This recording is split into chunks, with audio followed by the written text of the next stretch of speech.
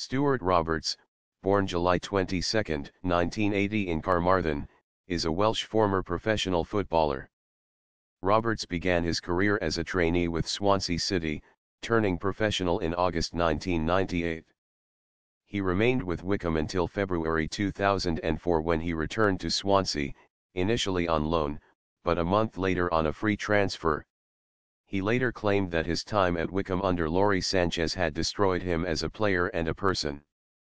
Released at the end of the season, he joined Chester City on a non-contract basis in June 2004. Roberts joined Kidderminster Harriers in August 2004, but was released a month later and joined Forest Green Rovers. In July 2005 he returned to Wales, joining Aberystwyth Town, where he was a regular for 3 years before joining Carmarthen Town in August 2008.